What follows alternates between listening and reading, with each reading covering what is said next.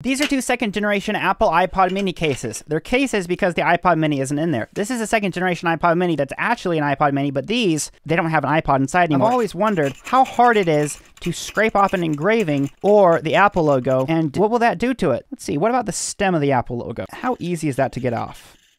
Oh wow, it's like scraping. You see that? Whatever coating is making it white, that tiny bit of effort just completely ruined it. So the white part of the Apple stem is gone, but of course, it's not going to reveal green paint. Look at that. See all those shavings? Put some rubbing alcohol there. Clean that. Well, I took the white part off, and now it's just bare metal underneath. The paint. I'm doing this on the paint. Oh, that scratched it. Oh, yeah.